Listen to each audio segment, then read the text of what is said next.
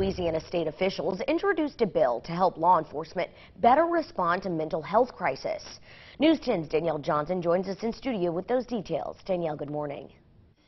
Good morning, Caroline. It's called the Law Enforcement De-Escalation Act. The bill introduced by Senator Bill Cassidy and other colleagues would help law enforcement respond effectively to people with mental health or behavioral issues. $70 million would annually go towards training. That would include scenario-based exercises and assessments. Law enforcement would receive improved training through the assistance of mental health specialists and crisis prevention teams.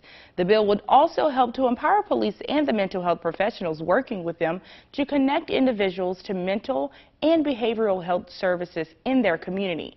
Now, Senator Cassidy released a statement saying, quote, "Our law enforcement often has to make up for the shortcomings of our mental health system. We must support our law enforcement with the tools and training they need to ensure the safety of themselves and the individual in the midst of a mental health crisis," end quote.